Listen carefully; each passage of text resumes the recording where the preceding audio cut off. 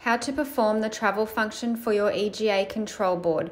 Make sure you have not set the auto close setting yet. Once you have your actuator arm installed and the wiring completed, you will be required to run the travel function so the EGA control board can learn the open and close limits.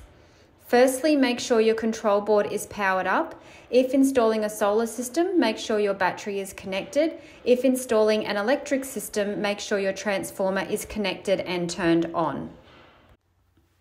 The control board now needs to know that the gate will be in the open position.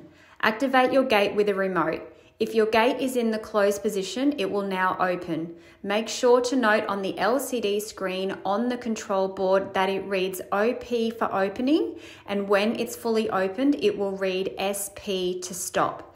However, if your gate is already in the open position when you press your remote to activate the gate, it will pull back slightly and you will notice OP register on the LCD screen, and when the gate stops, you will notice SP.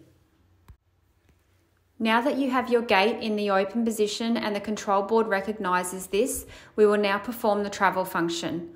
On the control board, you will notice the DEC and INC buttons. You will need to press and hold these two buttons down at the same time, and when the gate takes off to close, you will release the two buttons. The gate will fully close, then stop and reopen to its full open position. Please note, if setting up double gates with the travel function, each gate will close one at a time and then fully reopen one at a time. You have now performed the travel function.